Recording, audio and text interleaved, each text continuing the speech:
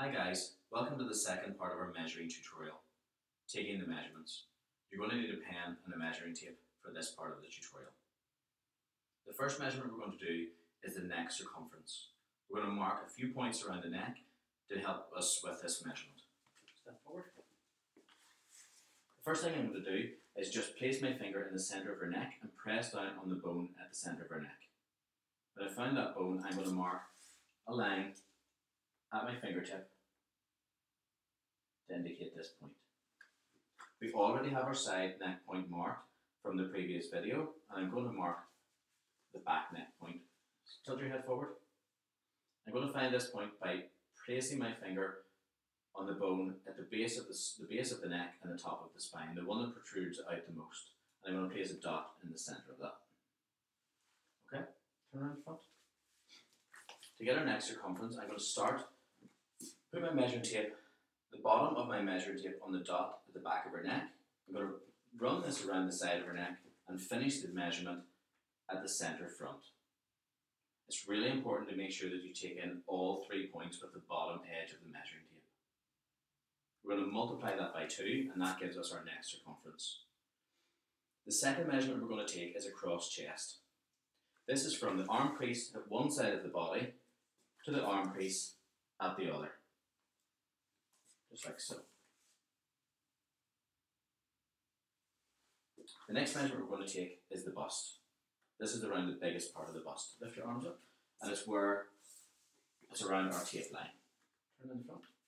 It's really important on this part of taking this measurement to make sure that the tape is not falling down at the back, just like it is on Planet. Lift your arm up again. Back up again. Good girl. Perfect. Sorry, I'm slightly off there. Just make sure you follow your tape the whole way around. Okay? The next measurement we're going to take is the bust span, which is from this point to this point. Next, we're going to take the waist measurement.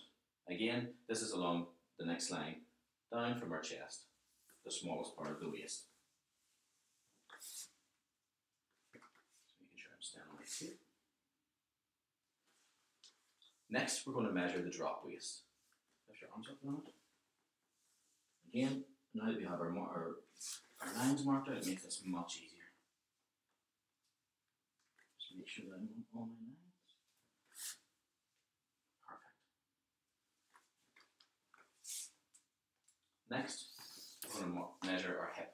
That's again the next line down that we've marked for our previous video. Just making sure that you take this measurement at the fullest part of the butt. Turn sideways, friends.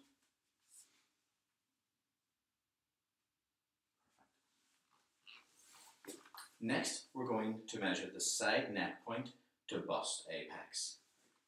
This is the intersection from the line we marked here and the shoulder line of the dress. Down to the bust apex.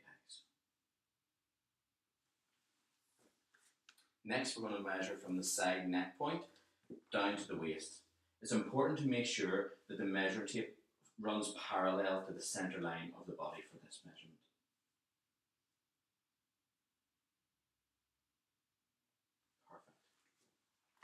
Next, we're going to measure mid-shoulder to diagonal waist.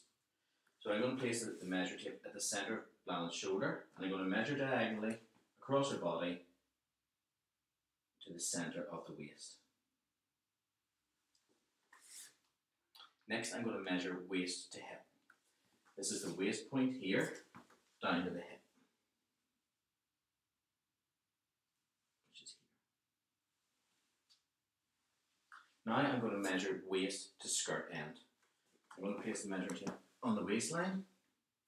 I'm going to measure down to the mark that I have on her leg. Next, I'm going to measure the arm side depth. How I'm going to do this, if you turn to the back, Planet, can you lift your arm, and I'm going to put a pencil underneath Planet's arm, up tight to her armpit.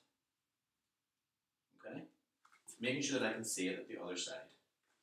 I'm going to trace a line to the centre of her back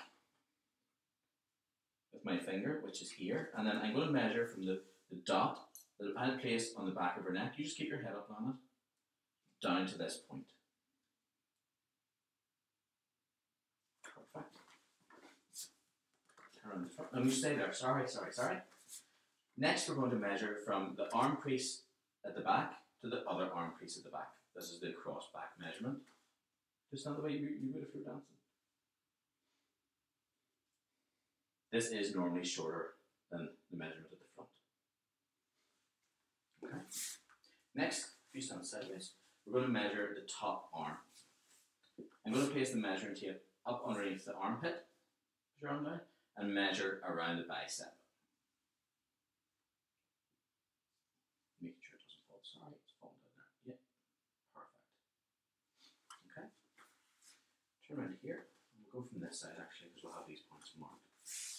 Next, we're going to measure top arm from arm crease to arm crease. So that's the arm crease at the front, around the arm to the arm crease at the back. It's easier on this side because I have it marked with the tape. I'm going to measure from here to here. Next, I'm going to measure the shoulder drop. So just holding the measuring tape there, I'm just going to put my finger where I took that measurement.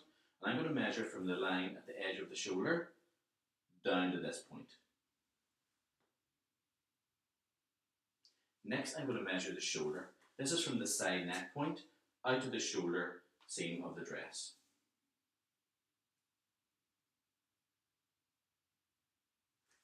Okay. I'm then going to measure the sleeve length, which is going to go from the shoulder seam of the dress down to the knuckle.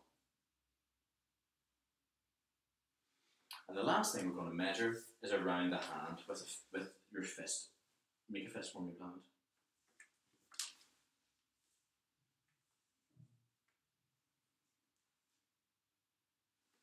Perfect. Turn around the front. And that's our 21 measurements done.